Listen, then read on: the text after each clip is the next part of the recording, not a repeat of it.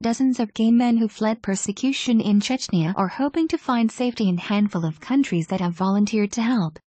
Activists are in talks with 5 countries, 2 of them non-EU, the Russian LGBT network told the BBC. 9 men have already been granted visas. 2 of them went to Lithuania, which has announced its involvement. It's very important to act, because they are suffering, Foreign Minister Linas Linkevicius told the BBC.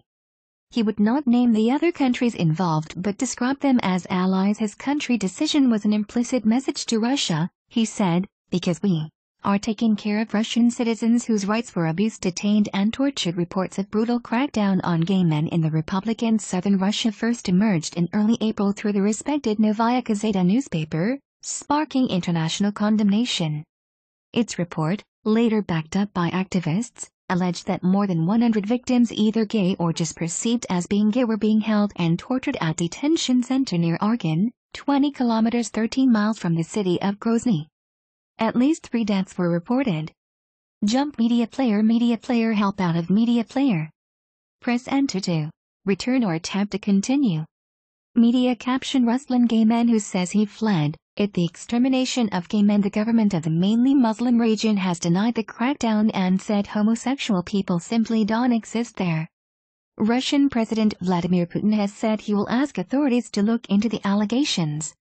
Chechnya gay rights. Merkel urges Putin to intervene. They want to exterminate us, says Chechen gay man. Russia paper warned over Chechnya. Reports the Russian LGBT network has helped to evacuate 43 people from Chechnya, with dozens remaining in hiding in Russia as negotiations continue with the countries that might take them in.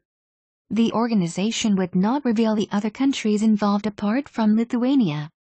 There have been calls in countries as far away as Australia for the men to be offered refuge. Russian LGBT network spokesperson said the UK, despite condemning the persecution, had not come forward to help with visas, while U.S. embassy officials had privately said that visa applications would probably be denied. We can really lose time knowing that they are going to be denied, the spokesperson, who remained anonymous out of safety concerns, told the BBC. They can stay in Russia for too long. We know it's not safe for them to stay here. German Chancellor Angela Merkel raised the issue on recent visit to Russia, but it is unclear if Germany is one of the countries involved. The BBC has approached the UK Home Office for comment.